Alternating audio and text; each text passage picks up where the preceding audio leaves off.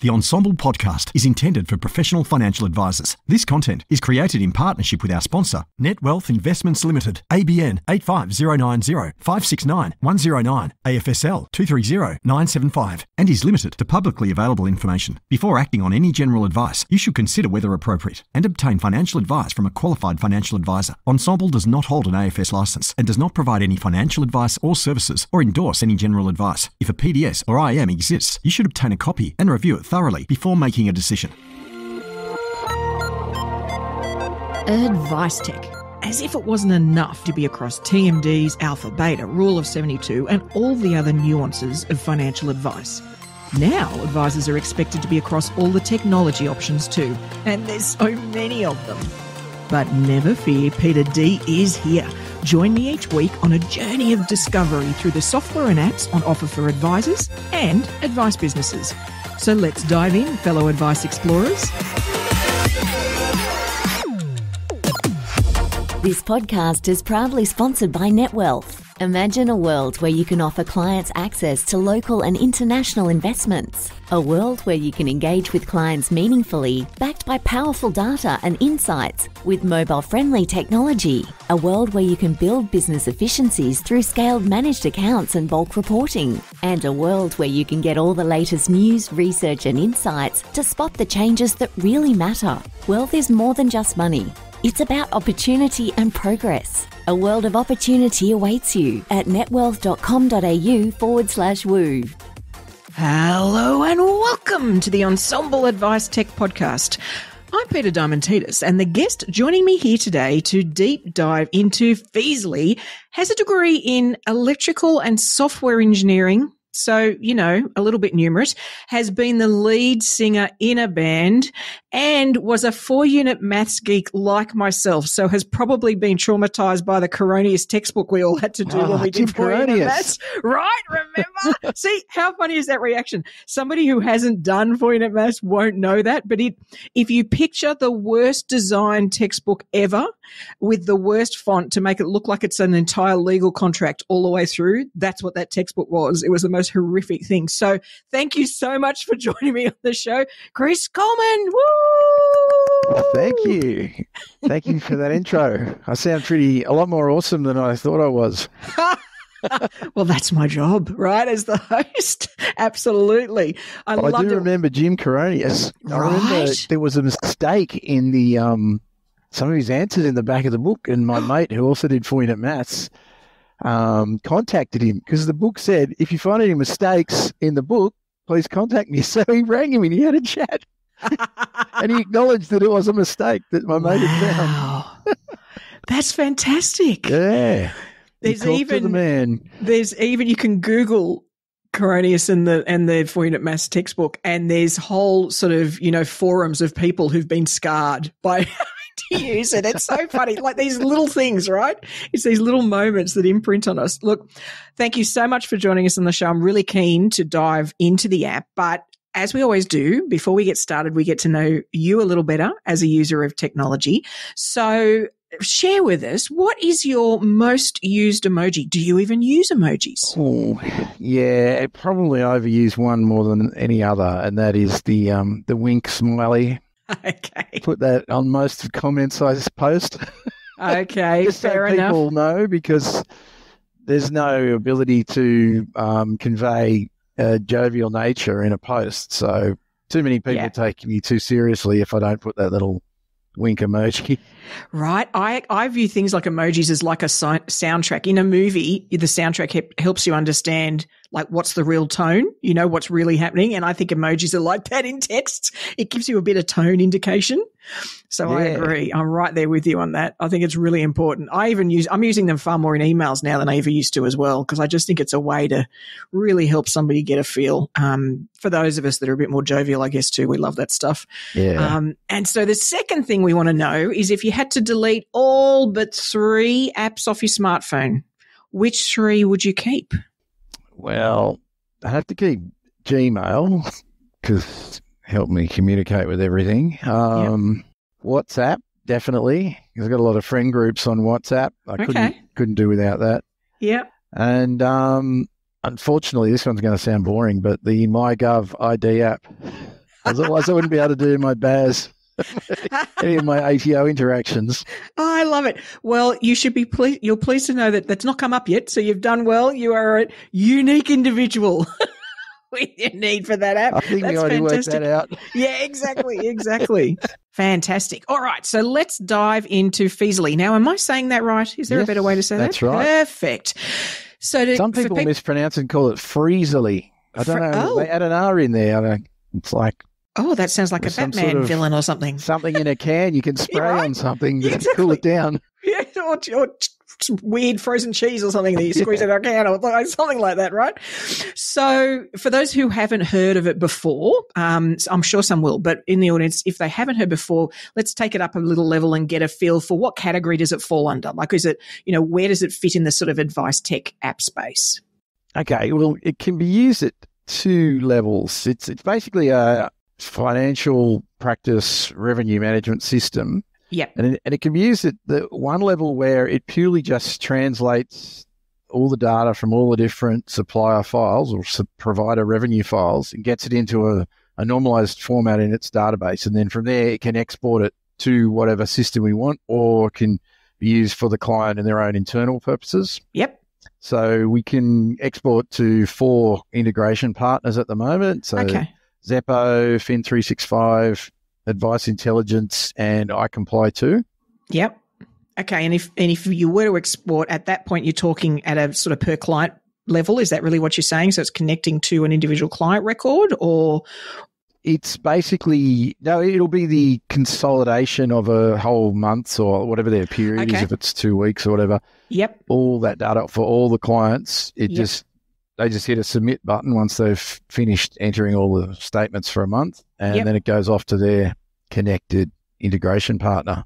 Okay. So I think there's going to be a whole lot of listeners who are advisors in practices who have never experienced the joys of revenue management for financial advice. So I think we've got an opportunity to educate them on how much sympathy they need to demonstrate to the poor person in the practice who's dealing with this. So for those of you who don't understand, imagine with your banking, instead of being able to log in online and you've got your banking, imagine if your bank just sent you once a month an email with a CSV attached, and when you opened that, it just had all this data in it.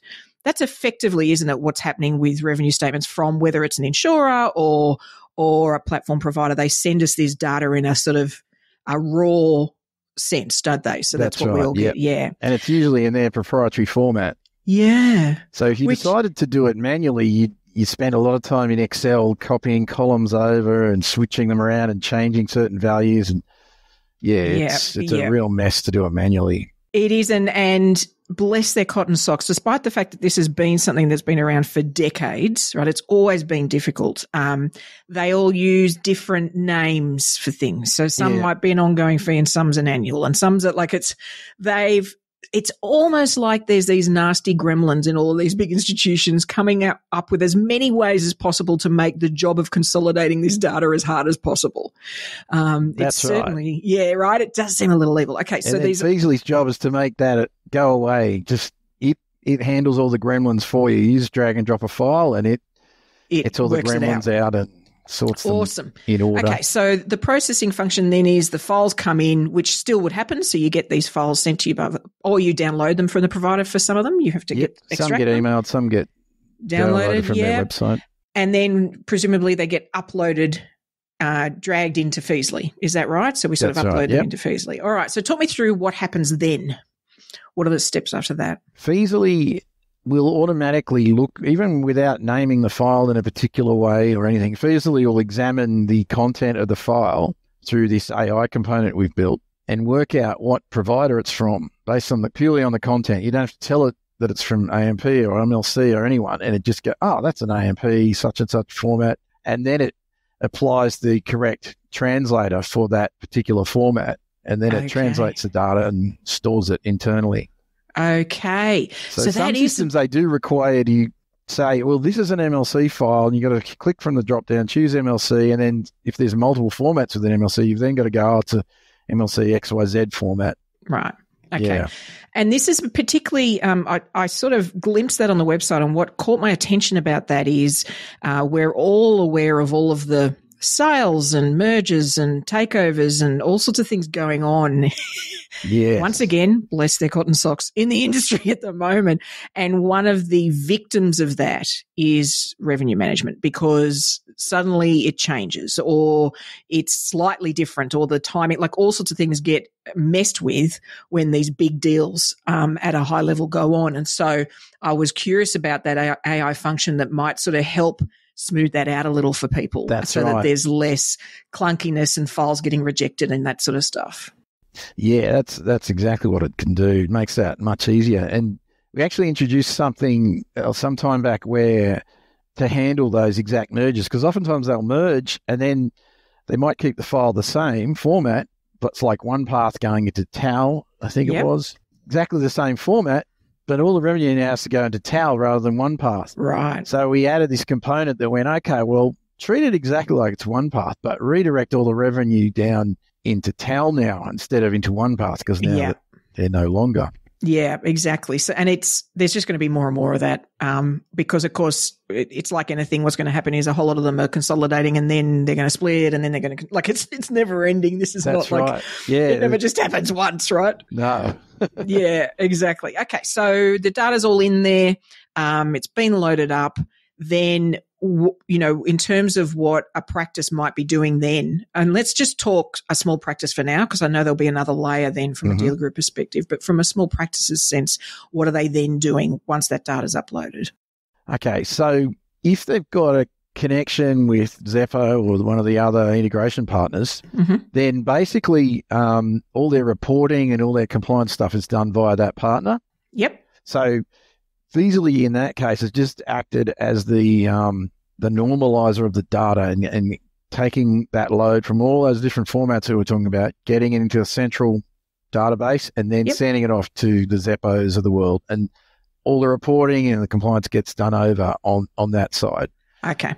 And that's where I was saying there's two levels of Feezily. The other level is where you don't do so much, where you may not have an integration partner, and then you start doing further work in Feezily. And that's where we do things like raising RCTIs for advisors and doing all the fancy reports based on the client lists and stuff like that. And, and obviously breaking it down into CARs, corporate authorised representatives. Okay. And basically it's using an accounting system that's built into Feezily to do all the financial side of those things and managing those invoices. Okay. And so that might be, like you mentioned, car, so it might be that this is used for, and in fact, there's a few of those, aren't there, right now, where there's sort of one broad license, but there's a couple of businesses under it because they're sort of consolidated some small boutique practices, and they're coming under one. And so this would then let them split things. That's right. Yeah. You can have multiple cars, and each car can have multiple advisors. Okay. And so then so that I can imagine that, then the person doing the initial processing is loading up those files. And then do they have the opportunity? So let's say you've set up in Feezily the automation in terms of, okay, we're using that, the RCTIs and all of that's happening. Is there an opportunity then in between for them to go, yes, that's okay to go, I'm comfortable with that information? How does that work in terms of, layering, how that can get sent out? Okay. So, that can then, we've got a workflow system built, as well as an accounting system. We've got a workflow system, so we can configure it so that once you do an end of period processing, it can generate all the invoices, and then you can review it, and then we can configure it to actually automatically email those out. Awesome. Okay. Yeah. Okay. So for that all makes sense. A big dealer group, say, with lots of cars and lots of advisors, that's definitely necessary. If you've got a small practice with one or two, they can just download the PDFs and email it to the guy who's sitting across the desk from them. Yeah. Throw it at them. Yeah. Perfect. Yeah. So then for, say, their own AFSL, then I'm guessing that the primary user really is just the person, whether it is the accountant or the principal or whoever it is that's sort of loading up those files. Are they really the primary user? Do you find anybody's use, like, is there any reason that the advisors use it as much or anybody else in the practice? Not at this stage, no, but that's something one of the clients had mentioned to us a while ago that, maybe rather than sending everything to the advisor, maybe they can get online in Feezily themselves and actually see the reports online, and they can go back in history as well then. They might have been sent something 2 months ago and they've lost it. So if they could get back on, get on the system themselves. Okay. Yeah. And so to that end, then the end client, as in the end, the public, the consumer, then this is sort of never reaches that far. This is very much a within practice solution. Yes, that's right. Yeah. Okay. It'll usually be an admin person operating it. It won't so much be the advisor themselves. Yep. Okay. There are some that do that, but most of them will have an admin person that maybe they also do their accounting and pay their bills and that, and they've also been given the role of revenue processing. Yeah. Okay. And how about then, for one of the biggest issues, it doesn't matter what system we're talking about and what function it forms, but going from one to another, right? That minute we make the decision to go from what a tool, A to B, how are you finding that when people, because clearly most practices have this or their dealer group does. And so somebody's going to be, if they make the decision to go with Feezily, they're going to be coming from somewhere else. How do you guys manage that? What do you find are the things that people can do in advance to help them make that easier? Yeah. So if it's someone who's going to be using the full system with invoicing and everything, then what we normally set up is a client feed from a client data feed from typically X Plan, or we're establishing one now from Advice Intelligence as well, where those platforms, those CRMs, can give a daily or a nightly dump of their client data set. Yep. And then when we get provider statements in, we have the names already in the database to match to, so I can do name matching. Okay. It only has to do each one once. So you get a AMP file in, you do the matching, it's done once. You only have to do this name match again if a new client's added. Yep. And then so then they'll appear it'll give you a choice of names that look similar to the name you're trying to match to, and it's usually pretty accurate. So you just click and go, yep, that's the one. Yeah, okay. That's all pretty visual. You get your choices on the right-hand side and go, Bill Smith, and there's a Bill Smith there, and if there's only one on Bill Smith, well, you're pretty confident that's the dude, so you accept, and away you go. Yep, okay. And so then in terms of then, for example, so one of the things that historically we've just not been as strong on in advice because I don't really have a good but because we were using what we would call commission systems, right? So in the old days, it was all about product, and so it came when it came. But that's a naughty word now, commission. It is, right? And whereas in this environment, then I think pipeline management and, being aware when the fee does get paid, all those sort of things is something we're going to have to do more and more of because more practices are getting paid directly. As an example, right? So they're charging a fee and it's getting paid, those sort of things. So I guess I'm curious about whether it exists now or down the track, you guys, in terms of, can somebody put into the system, hey, I've quoted this to that particular client, we're waiting for that money to come in, like those sort of things. Are they on the development path or do they exist already? Yeah, they're actually there already. You can actually raise invoices from within Feezily for that. So they can raise their invoice to go to their clients, and they can also set up a yearly schedule so that on the 25th of September every year, it'll get a reminder that they've got to pay this client's due for whatever. Okay. And there's also a note section they can put in with each client. They can say, I told them next year I'm going to up it by 2% or something, or 20% for inflation purposes. Yeah. Okay. And so the invoice that goes out is just effectively paper, or is it something that they can, click on a link to pay, or how does PDF at this stage? Okay. Okay.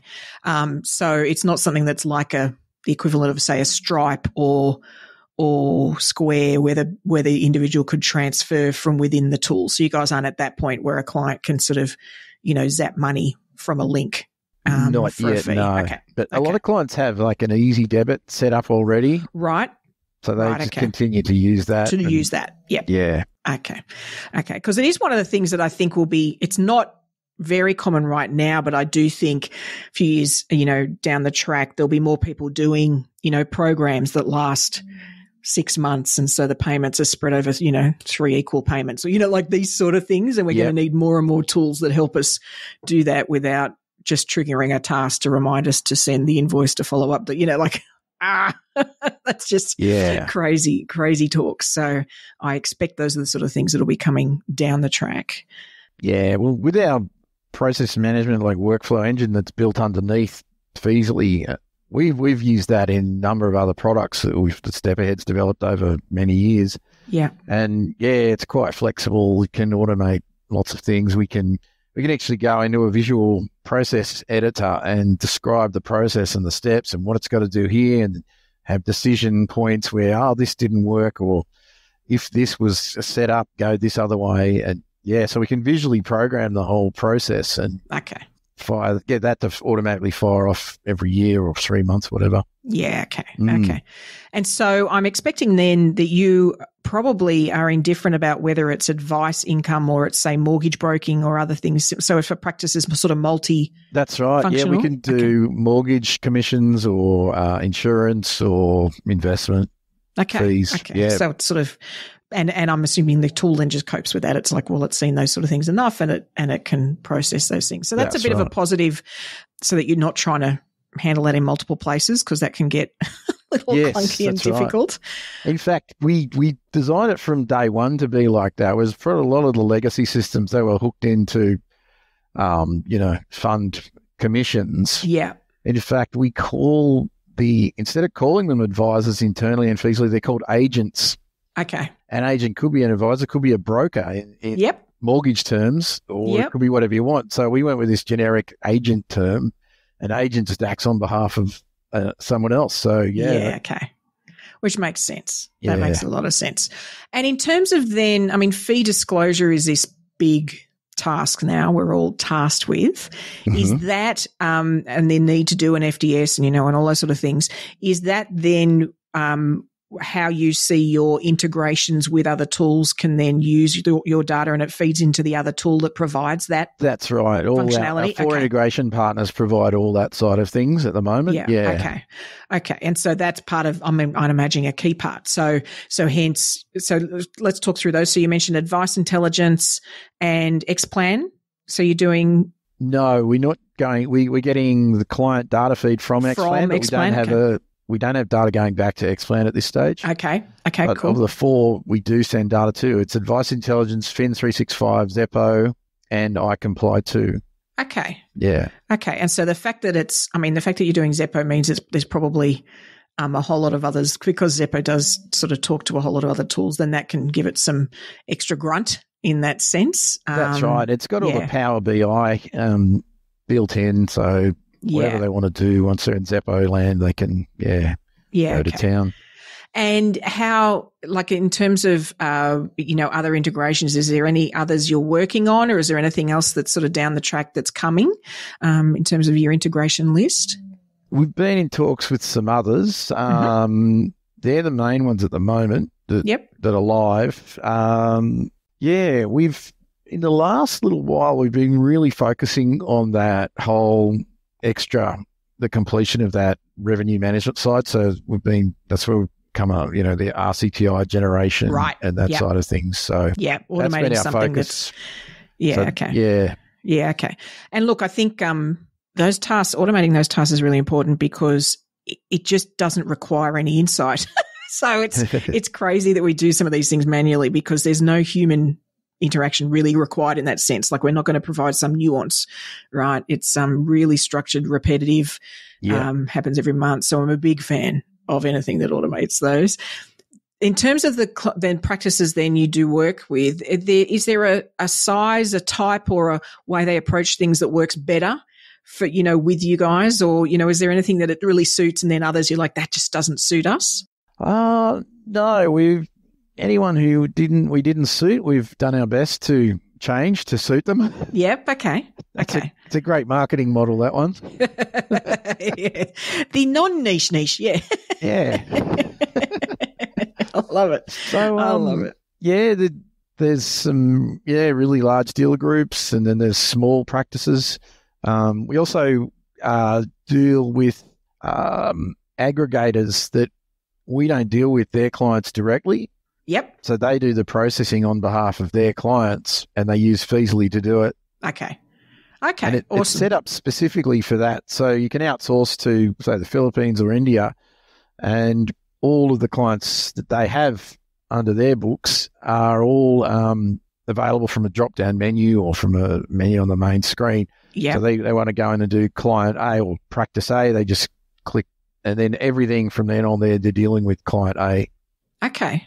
And we also put mechanisms in that case when an agency or a aggregator like that's downloading lots of files for lots of different clients, there's always the opportunity for them to accidentally upload to the wrong practice. Yeah. So in those cases, we do support embedding the name of the practice in the file name.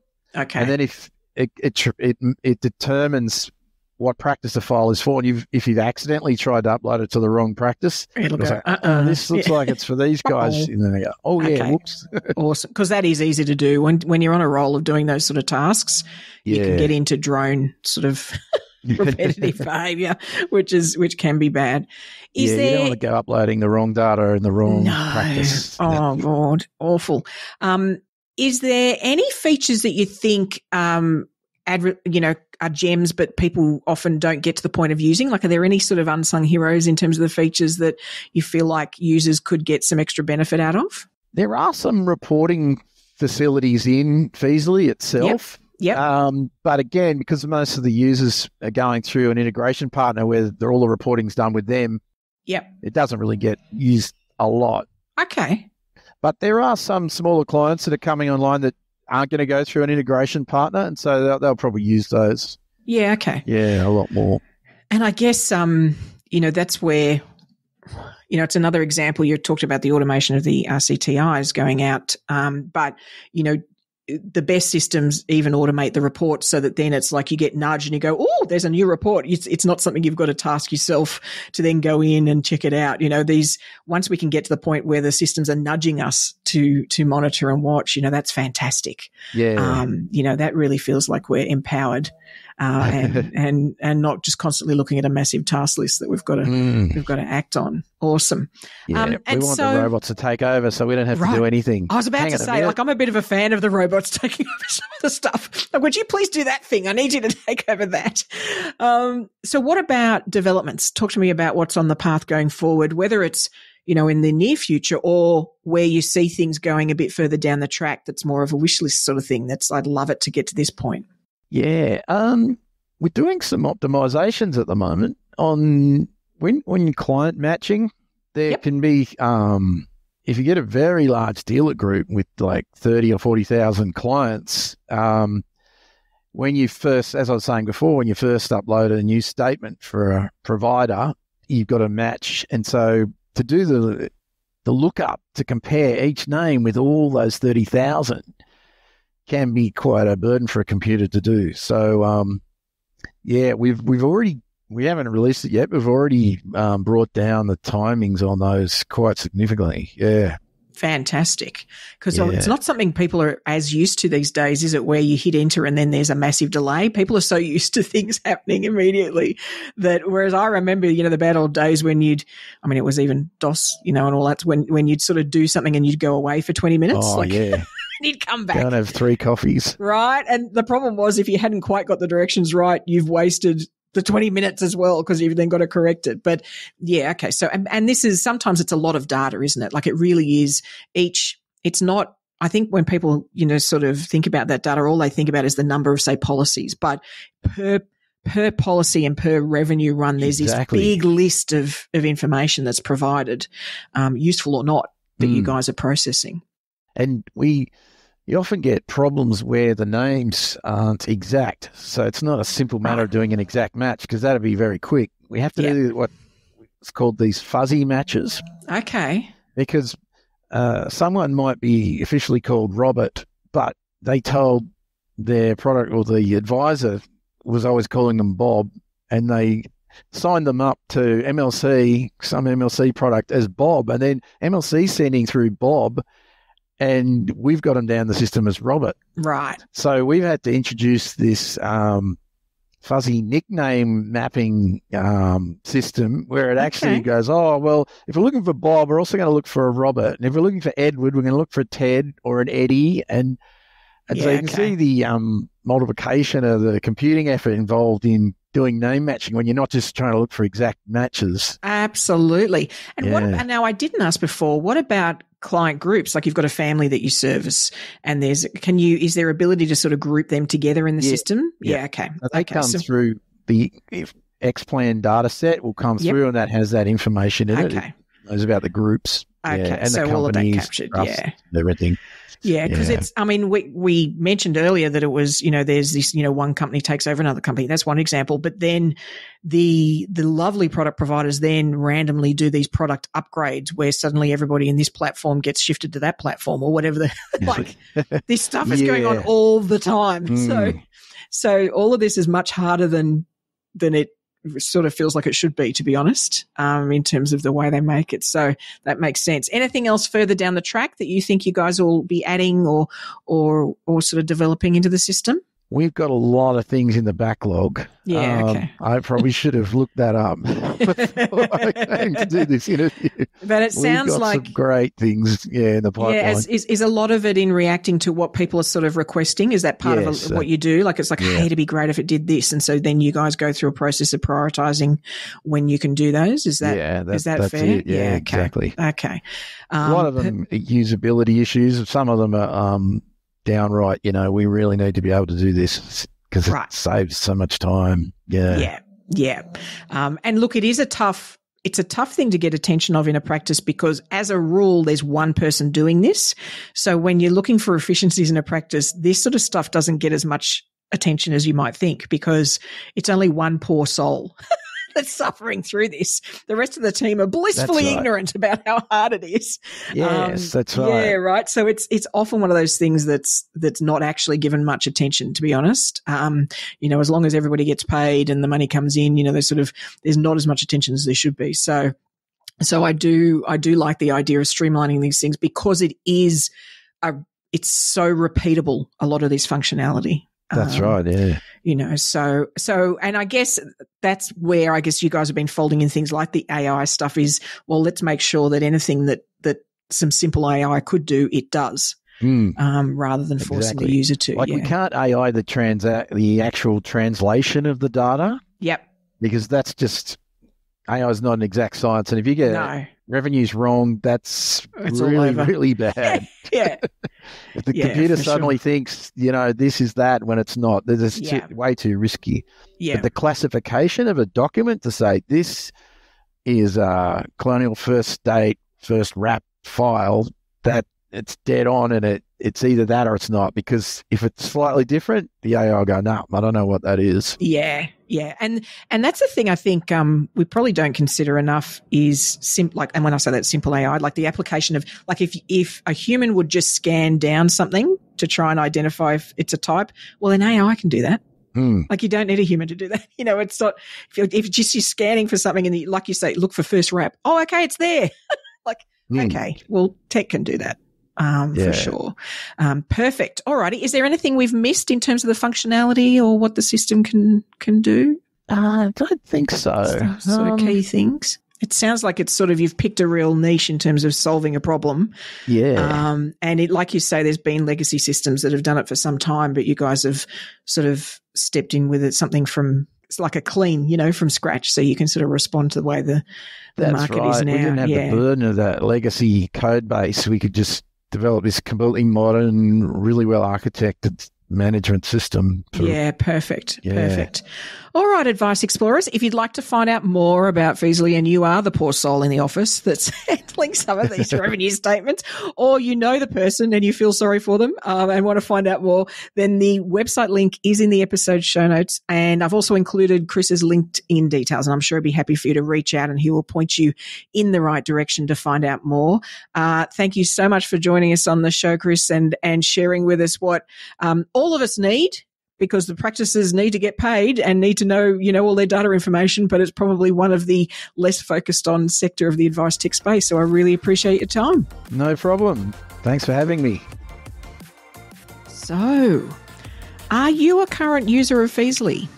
I'm betting you probably aren't, only because a lot of our listeners are advisors or paraplanners or support staff, as opposed to the people who might be processing payments within a practice. So far less of you will be nodding away. Yes, Peita, we do use this tool, because you won't be actually performing the function the tool delivers on. However, I think it'd be great if you've ever been through the process of moving from one of these tools to another. Please share your experience on the Ensombl platform. These functions are, like we were saying before, a bit of an unloved portion of practice management, but are fundamental. And so sharing that experience and the insights you have, whether it's with Feezily or another tool, I think would be invaluable. And of course, if you have shifted to Feezily, then share that experience and any insights you could bring to other users out there.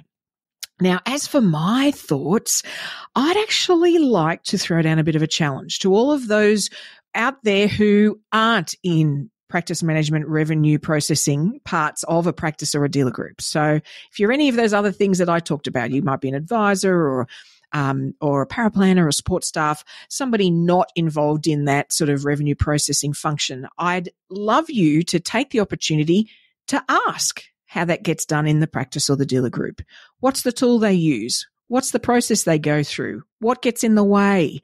Is there anything you do in your work that could make their life easier? Like, just get curious, find out how these things work, how often, what are the challenges they face. Every time we can get insight into how somebody else is working and what works or doesn't for them, we can all collectively improve. And there may be a single thing you could change in the way you operate that could save them 10 tasks every month. Like, we just don't know, right? I mean, things like advisor codes and which client we put under which advisor, because all those things can overcomplicate some of these roles. And so you may find that the reason you've set those up is something that isn't as necessary, and it can all be processed at the revenue management system. Who knows? Ask the question, right? Just check in with those people and just say, I'm just curious. I'd love to know. I just heard this podcast episode and I'd love to understand which tool you're using to do revenue management, right? The more we can understand all the elements of how we work together to deliver for the public, then the better collectively that service can be. Now, as you know, there's only one skill we need to become bionic advisors. I just mentioned it, didn't I, folks? That's avid curiosity. So to help you build that habit, today's Curiosity Corner app actually came up because I was looking for a particular type of diagram for somebody. I was trying to represent something in a better way, in a simpler way. And I came across this tool called Sankey Art, which looks as weird as it sounds. You can find it at sankeyart.com. The spelling of that is Sankeyart. And basically, if you've not heard of it before, a Sankey diagram, this is a type of diagram, just like a pie chart's a type of diagram, right? A Sankey diagram is basically a visualization of data, or you could think of it as cash flow, right? Moving through some points. So basically it's moving from left to right, right? So it's going from one set of values to another. The things that are being connected or collated together are called nodes, and the point where they connect are called links. So as an example, you could think of it as showing in almost a flow diagram, like rivers coming together and then splitting apart again. The rivers could be a couple's income coming in from two separate places, but then it gets split into all the different places they've got to apply that income, right? So it's something that really easily but concisely actually captures that sort of consolidation of cash flows or balance sheets. I've seen it done for balance sheets, all sorts of things that just break it apart in a far more visual sense. So this is a tool that is, basically you enter in like a little spreadsheet, the data. You tell it what things connect to what. You even can pick the color of those little rivers that flow from left to right.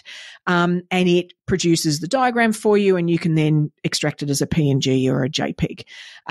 So it sort of lives in that middle ground between a pure graph that we might do, like a line graph, versus a designed image that we then add the client's details in because we really like the way that image works. So this sort of sits in the middle of that sort of tool. It was, once you play with it a bit, it's really quick to pull together. And I really like it for that, helping somebody get insight into their cash flow, because the thing it does is the width of the river. So if you think about from the left to right, two rivers coming together in one point, then the width of that river is defined by the dollar value. So if one of the incomes is bigger than the other, it's wider. If one of the places it goes, one of their expenses is bigger than the other, it's wider. So they instantly can look and go, whoa, that's a really big expense, right? So this is something that really gets across insights really quickly for somebody that's not particularly mathematical. So check it out. Let me know if you've ever used a Sankey diagram before or you like the tool. It's not flash or crazy, folks. It's really that simple. It's just going to create these types of diagrams. That's all it does. But it caught my eye and it solved a problem for me. So I thought it might help. Alrighty. That's all we've got for this week. Be sure to subscribe to the podcast so you'll get your advice tech fix auto-magically sent to you each Friday. And, if this is sort of sparks some ideas for you and the way you want to challenge things or do things different in your practice and you feel like you need to get your team together to sort of get that brainstorm humming, then I'd love to facilitate a brainstorm for you. That could even include a team building session so we can help to build their curiosity as a real muscle going forward, and then bring them together to make innovation just an automatic part of what you guys do together. So if that's of interest, please reach out to me on LinkedIn at /PeitaMD. That's PEITAMD. Otherwise, I'll look forward to turning up in your earbuds next week. And remember, Advice Explorers, stay curious.